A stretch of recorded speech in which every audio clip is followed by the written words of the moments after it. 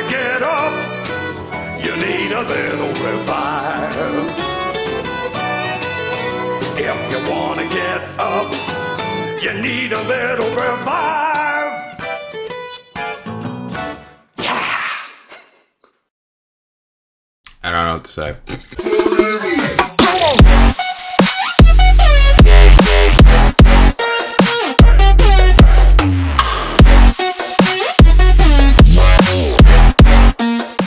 What's going on, everybody? My name is ZealetPrince and welcome back to yet another reaction video. And today we're checking out another SCP video. This is made by Dr. Bob. This is SCP-6531, Anthology of Horrors.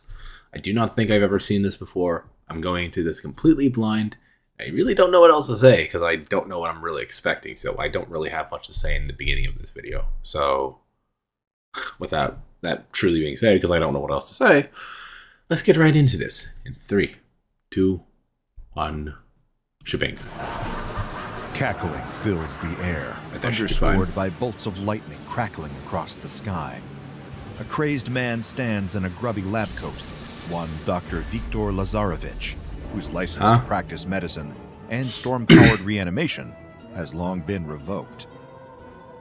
The mad scientist is surrounded by bubbling containers, beakers, and flasks overflowing with smoking chemicals strewn around the room. He checks his cracked watch. It's nearly time. He darts across the room, passing between slabs covered in sheets. Underneath are his specimens, each one made exactly why are we to his going with the Frankenstein route? And serving as perfect examples of why the medical and scientific communities have made efforts to excommunicate. Also, I'm noticing that Dr. Bob's voice has changed slightly. Is the Dr. Bob?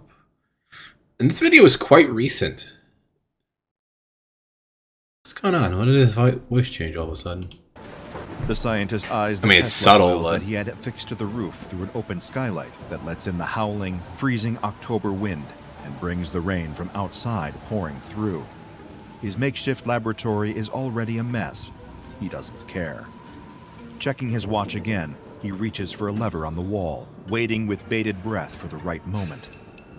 Any second now, he tells himself, heart drumming against his ribs. He looks over at his covered creations, almost with sentiment. He's worked tirelessly to create them all, and soon the power of the storm will course through their veins and compel them to stand. Some were visible out from beneath their sheets, a patchwork arm made from fingers, a palm, a forearm, and a bicep, all taken from different cadavers and recycled. Another lies perfectly still on the slab, arms crossed over its chest. One's webbed, scale-covered hand is just poking out from underneath. What? They and all the others were wired up to the coil, standing on the roof above. The mad scientist's watch beeps. It's time. He pulls down on the lever, just as a bolt of lightning rockets through the air, striking the coil on the roof. An enormous shower of sparks erupts from the ceiling, the lever spraying over the thin sheets on the slabs, burning holes in some of them. Electricity flows down the cables and into each of the bodies. Gradually, they begin to awaken, met by the sound of more maniacal laughing and triumphant yells from Dr. Lazarovich. They're alive. Before it became the site of an annual anomalous anthology of horrors, SCP-6531 had previously been the manufacturing center for Lazarovich wearables. Investigations into this company by the SCP Foundation yielded little in the way of actionable intelligence. All that could be learned about Lazarovich wearables was that they used to be a small-scale clothing distributor, their specialty being Halloween costumes and masks, as well as horror-themed streetwear and everyday clothing. Very few business records from Lazarovich wearables still exist. After falling victim to bankruptcy in December of 1996, any information about the company, its operations, and distributors all seems to have been thoroughly and mysteriously expunged. Efforts are still being made to track down and interview any former employees of the costume-making company to determine if any of them were aware of any connection between Lazarovich wearables and various known anomalous groups of interest. However, there also exist no records of any employees who might have worked at the manufacturing center. Similarly, no costume stores, either smaller local businesses or larger national chains, have ever reported to have sold costumes or clothing made by Lazarovich wearables, neither as seasonal items nor all year round. The only thing the Foundation has been able to ascertain is that Lazarevich Wearables fell into bankruptcy approximately 10 months before the first anomalous incident recorded there took place. So was it just an anomalous company? I mean, they're not... None of the stores that would have had this stuff sold to them didn't have any recollection or anything known about them. And the SCP Foundation has very little information about them. So I'm just going to say that they popped up out of nowhere. Still, that knowledge does little to explain exactly why these incursions manifest there every year at roughly the same time on the same day, October 31st, Halloween.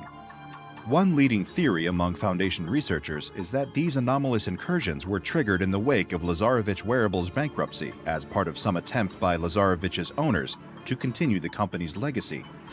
Alternative explanations have ranged from the company's Halloween costumes being anomalously possessed or haunted, now acting as vessels for demonic entities, deceased spirits, or some otherworldly force. All the Foundation knows for certain is that after sundown every October 31st since 1997, SCP-6531 has been the site of an anomalous incident involving multiple entities designated as SCP-6531-1. These entities can vary drastically in terms of their abilities and appearance, but seem to be restricted to only resembling the Halloween costumes formerly created and sold by Lazarevich Wearables. One year, they might appear as vampires. The following year could see a group of zombies emerging from SCP-6531. Werewolves, ghosts, and multiple instances of typical depictions of Frankenstein's monster have also been documented. Of the few scraps of information regarding Lazarevich Wearables that the Foundation has been able to recover, they have been able to obtain a complete catalog of the costume company's inventory to better prepare engagement countermeasures and containment procedures for each year's manifestation. All recorded incidents, as well as details of effective countermeasures, are available upon request to all Foundation personnel assigned to SCP-6531. The group of SCP-6531-1 entities that manifest at Halloween can total a maximum of 100 identical costume creatures. They will never emerge later than midnight and will immediately dematerialize once dawn arrives on November 1st.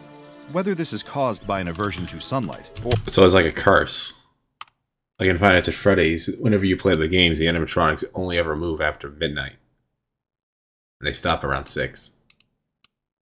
So it's like a curse. Or some other anomalous factor that temporarily binds their existence to the night of Halloween is still unknown. These emergences can occur at any time between sundown and sunrise from any of the 3 entrances to SCP-6531. There is also no other known limitation to the amount of emergencies that can occur each Halloween. Some years have passed with only a single group of SCP-6531 entities manifesting. Other years have been considerably more challenging for on-site personnel overseeing containment efforts. Since learning of SCP-6531, the SCP Foundation has enacted standard regional containment procedures, securing the anomalous manufacturing center and the surrounding area. Civilians are barred from entering the former Lazarevich Wearables facility and either turned away or amnesticized if they are found approaching. Although at present, nobody has come forward with relevant information regarding the company, should a civilian present themselves as having some foreknowledge of Lazarevich Wearables, then they are to be detained and interrogated by Foundation agents on site at SCP-6531. Every Halloween, Mobile Task Force Eta-13, also known under the codename of the Horror Hosts, has been tasked with responding to the annual manifestation events. These operatives, and them alone, are permitted to neutralize instances of SCP-6531 in accordance with the effective countermeasures the Foundation has devised for each different possible type of costume creature that can appear. At present, there exists no way of predetermining which of the Lazarevich Wearables costumes will appear ahead of manifestation, meaning that the horror hosts have to be prepared for any and all eventualities ahead of Halloween. So it's a gamble. Since there's no designation of what type of entity is going to spawn, they have to put a gamble of what's certain security measures for a particular costume and pray that they got it right. Possible countermeasures involve using ultraviolet lights to eliminate vampires, electromagnetic pulse grenades to deactivate robots, and explosive ordnance for undead SCP-6531-1 instances. On the 31st of October 2021, MTF Eta-13 operative John Plummer reported for his first assignment to the task force's post overseeing the containment of SCP-6531. For their own safety, the remainder of Foundation personnel had been evacuated. The other 364 days of the year, they were normally involved in researching the anomalous building, trying to examine the exact properties of the former Lazarevich Wearables Manufacturing Center, and hoping to determine the actual cause of the annual emergencies. But on Halloween, everyone apart from horror hosts 1, 2, and 3 was granted the treat of a night off. At 7:15, the 3 members of MTF Eta-13 reported for one more check-in with SCP Foundation Command ahead of the night's inevitable anomalous incursions. Alongside Operative Plummer, their latest recruit, were the other 2 hosts, Alfred Snagrod and Wesley Timid, designated as hosts 1 and 2 respectively. So they're veterans. Each of them performed their radio checks with Foundation control, host 1 in position with eyes on the north entrance to SCP-6531. A few feet... You know, considering the amount of entities that do spawn from this building, why are there only 3 guys? That's a higher chance for a containment breach, wouldn't you think? Away. Host 2 checked in at the west entrance, and Host 3 did the same, with a clear line of sight to the east entrance. Control issued one more reminder to the trio, instructing them that they were to call in each emergence of SCP-6531-1 and confirm a containment method for each one before deploying countermeasures. Host 2, Wesley Timid, welcomed his fellow horror host, letting the newly recruited plumber know that he could rely on his teammates and to put out a call over the radio if he needed anything. The first night working at keeping emergencies contained could, by his admission, get a little freaky. Host Plummer was grateful and appreciative of his new comrade being so welcoming, and Host Timid explained he saw it as passing along the favor that former agent here comes that music again. Him and Snagrod Something's about to happen. They had first joined the horror hosts. Baller had previously stationed at SCP-6531 until his departure from the Foundation, at which point Host Plummer was assigned as his replacement. However, when Plummer asked about his predecessor and why he was no longer an active member of MTF Eta-13, Host Snagrod interjected before Timid could offer any answers, commanding the other 2 hosts to maintain radio silence and stay alert. Within 20 minutes, the night's first recorded emergence took place, witnessed by Host Plummer at the east entrance. He observed a group of undead shambling out of SCP-6531 in numbers of around 100. Startled by the sudden appearance of so many zombies, the horror host's new recruit immediately began preparing explosive ordnance countermeasures, readying a rotary grenade launcher to thin out the encroaching horde. Immediately, Host Snagrod spoke up over the radio, commanding Host Plummer to stand down. The courtyard beyond the east entrance had already been readied for the emergence with the deployment of landmines, something Plummer got to witness firsthand as some of the decrepit undead stepped their rotten feet in the wrong spot. A rapid series of explosions lit up the courtyard brighter than any seasonal Halloween decorations. Pieces of zombies scattering everywhere, as each of them was splattered almost instantly. Plummer radioed control, informing them that the night's first emergence had been dealt with, leaving behind quite the mess. Another 20 minutes passed before the next emergence of new SCP-6531-1 instances. Ghosts. This time, Host Snagrod, at the north entrance of the manufacturing center, observed a trio of figures dressed in historical period clothing. It was clear that they were a group of European vampires, meaning Snagrod had only a few moments to act. Given their abilities to turn into bats or travel at speeds nearly imperceptible to the human eye, if these vampires weren't neutralized quickly, they'd be free to wreak havoc, no doubt attacking civilians and draining them of their blood. Fortunately, Host Snagrod had enough prior experience of manifestations like this and had just the countermeasure prepared. Birdseed. Radioing Foundation control to confirm his plan, they gave him the command to engage, and the MTF operative hurled open bags of birdseed in the vampire's direction, causing it to scatter in all directions. Much to Host Plummer's confusion, this seemed to stop the 3 vampires in their tracks as they became fixated on the seeds strewn over the ground before them. But they were trapped, standing still long enough for Host Snagrod to activate a series of ultraviolet lights. As the lamps came on, the vampires screamed vulgarities in Romanian. Okay, is there something about birdseeds that hypothetically stops vampires? Because I have never heard of such a thing. And I've seen a lot about vampires over the years. Before exploding, making soft popping sounds as they were immolated. Still baffled by the strategy, Plummer asked what the birdseed had been for. Snagrod, being slightly more forthcoming when it came to sharing containment tactics, explained that European mythology describes vampires as having a form of arithmomania. This is often an expression of obsessive-compulsive disorder, wherein individuals feel a strong compulsion to count their actions or any objects within their immediate surroundings. Using birdseed, Snagrod successfully used this counting compulsion to force the vampires to stay in one place while counting every seed. 13 minutes past 8, just short of 20 minutes after the previous incident, another emergence began. This time, approximately 24 skeletons began striding out of the east entrance, some of them armed with swords and axes. Once again, Host Plummer braced himself for a direct fight against the undead. But before he could engage, Snagrod intervened once more, telling him to stand down. No sooner had he said this, did Plummer see why. The moment that the oncoming skeleton army stepped outside of the boundary of SCP-6531, they all fell apart. Host Timid chimed in and pointed out that these bony creatures had no muscles, tendons, or any of the other bodily material that keeps bones together, meaning there was nothing for the horror hosts to do but let them disassemble. Plummer noticed that the various skulls now strewn about the courtyard were vibrating, their teeth still chattering. Timid was quick to assure him that they would likely shut up after about half an hour, although it did little to make it seem less messed up. Yeah. Only 11 minutes later, Host Timid witnessed the first emergence from his post of the night.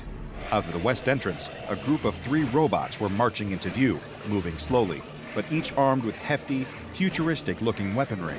Snagrod asked if they were sporting any visible shielding, but Timid replied, saying they looked to be old-school retro robots. He told Control he was readying an electromagnetic pulse grenade to take the 3 anomalous automatons out, but then stopped, claiming he wanted to try an alternative. He leaped out in front of the 3 robots and yelled at them, "This statement is a lie!" Immediately, the robots opened fire, prompting Control to ask Timid to report his status. All 3 of the robots had completely missed him. He already knew that, given that they were older models, their shots weren't being aided by any guidance system. The safest spot for him to stand was directly in front of their guns. Over the radio, Snagrod urged Timid trying to state a logical paradox in order to confuse the robots was pointless, and instructed him to just arm and launch the EMP grenade. Laughing, clearly it was still not worth a taking try, I himself guess. seriously, Timid tried again, and asked the robots the confusing question of, "Does the set of all sets that don't contain themselves contain itself?" Not waiting to see how the 3 machines reacted, Host Snagrod invoked what he referred to as the Baller Clause. Despite protesting that the robots probably wouldn't hit him, Timid eventually did as instructed and launched the grenade, instantly deactivating all 3 of the robotic SCP-6531-1 instances.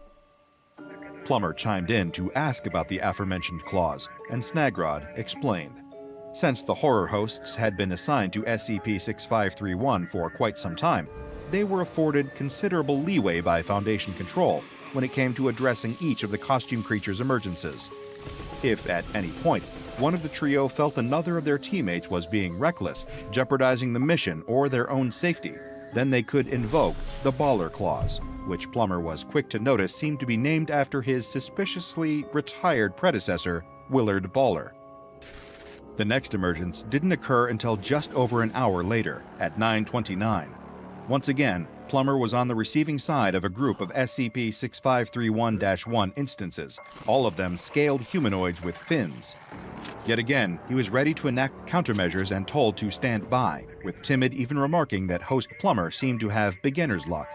The moment that the half-fish creatures emerged from the building, they dropped and began flopping around on the ground. Because they're fish. Thanks to asphyxiation, since none of them were underwater. Plummer was still unsettled by having to watch the fishy humanoids' bodies flop around, slowly dying. Compared to the skulls, this seemed to be much worse. A full hour and a half passed before Plummer witnessed his next emergence, citing 6 people brandishing various dangerous melee weapons, ranging from knives and axes to chainsaws. According to Snagrod, these were slashers and could be dealt with by using standard ammunition. However, when Plummer opened fire, the 6 approaching slashers seemed to keep coming. Timid pointed out that these were likely sequel slashers, making them slightly more robust. Upping the countermeasures to explosives, Plummer armed a single grenade and hurled it towards the slashers. All of them were caught in the blast, rendering them neutralized. As Plummer declared the emergence contained, Timid pointed out to not take his eyes off the bodies, as in slasher movies, not finding the body could mean that the slasher survived. Right. Judging by the disconnected heads and limbs left in the area, Plummer told him it was safe to withdraw that particular concern. 10 minutes later, at 11:15, the next emergence occurred. A group of ectoplasmic entities emerged from SCP-6531's west entrance. These were, as Timid observed, the goopy kind of ghosts. Radioing Control for assistance, he asked if the Spenglers had been properly checked. Still learning the lingo on the job, Host Plummer asked what Timid was referring to by Spenglers. This was the nickname given to a series of the door. That's what they're at the door. Okay. Entrance by Foundation technicians. I don't know what I just said. Specially designed to capture ephemeral entities. Upon so activating, Ghostbusters. Within minutes, there were no ghosts left. The latest of the night's emergences having been successfully contained. The next came almost half an hour later, as 3 hairy humanoid entities in ripped clothing emerged. Plummer readied himself to engage using incendiary rounds, only for Snagrod to tell him that there was no need. Timid pointed out that the ground in front of the werewolves was covered in a veritable meat buffet, thanks to the leftover slasher and fishman remains. Normally, the arrival of werewolves this late on Halloween meant that all the creatures would want to do was eat, and would likely fall asleep shortly after, until the sunrise caused them to dematerialize. Although they could be disposed of easily, the werewolves posed no threat, but could be interesting to observe. Doing so was even something of a tradition among the horror hosts that Baller had started.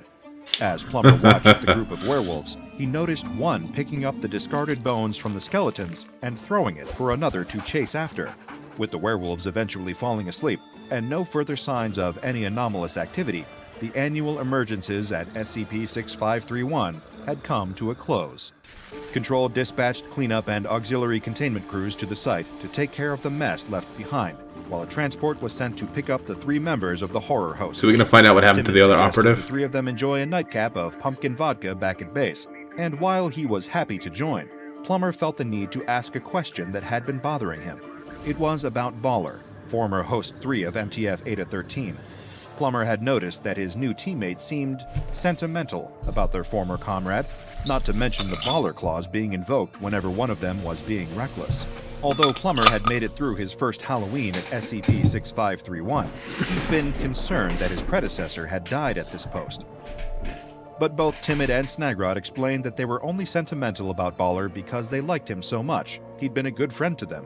He'd only left the Foundation after receiving a publishing deal for a series of horror novels. Relieved that his job wasn't going to cost him his life, Plummer then asked why the Baller clause was named after him. Barely holding back laughter, Timid explained that a few years prior, Baller had attempted to train one of the werewolves that had emerged from SCP-6531. This had led to an embarrassing encounter between Baller and a 6-foot-tall wolf creature being caught on security cameras. Fortunately, Timid pointed out, not everything involving the SCP Foundation resulted in blood and pain. Occasionally, they could be nicer than expected, with personnel able to do their jobs and go home safely, living their lives without the risk of being killed by anomalies.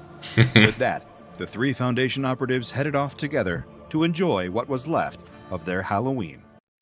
Okay, that was actually quite a good one. It was not really that crazy. But the beginning part, I guess that was just like a reference for how the video was going to go. But this was actually a pretty nice one. It was... They knew what they were doing. They were all in sync, and nobody actually died in this. Because I was thinking that the predecessors had passed away or something, and then that was it. But no, he was alive. He just left because he had a bigger success. So that was a nice touch to the end of this. But if you guys enjoyed today's reaction video, please like, comment, and subscribe, and I will see you guys in the next video. Bye.